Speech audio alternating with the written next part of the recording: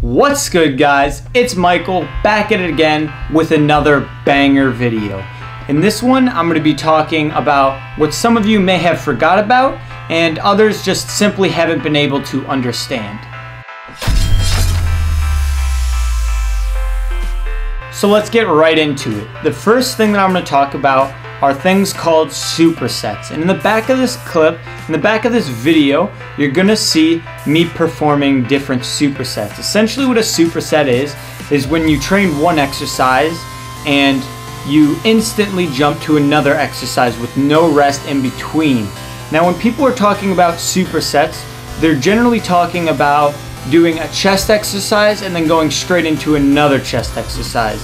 But something that I also consider a superset is when you're doing contradictive movements. So if you're training back and then you go straight into a chest exercise. And why this is effective in its own way is because when you're doing a push movement, you're training that chest, you're stretching your back, and then when you do the back movement, you're contracting your back and stretching your chest.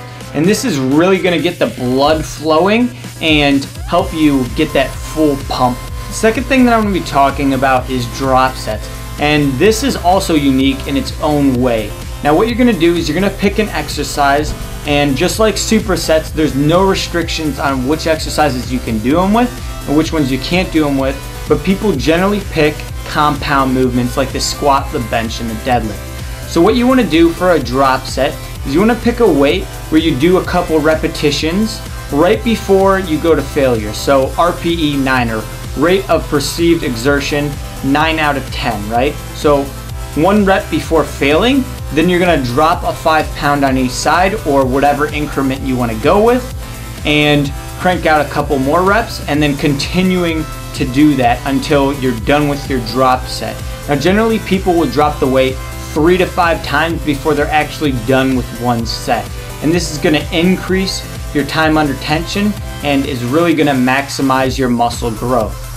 It's also important to note that there are no restrictions, like I said before, with what exercises you can do with the supersets or the drop sets, but the important thing for both of these is that you're minimizing your rest periods to increase that blood flow and maximize your muscle growth. I hope you guys did enjoy this video. If you did, be sure to smash that like button, comment down below, and subscribe for more videos. And I'm gonna ask something at the very end of this video that I don't usually ask about. I want you to have a positive influence on someone else's day.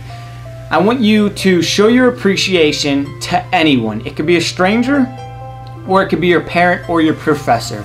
But regardless of who it is, I want you to simply say thank you or I appreciate you. Something that simple can go a long way and can change someone's day. So please say thank you, and thank you for watching this video. Have a good one.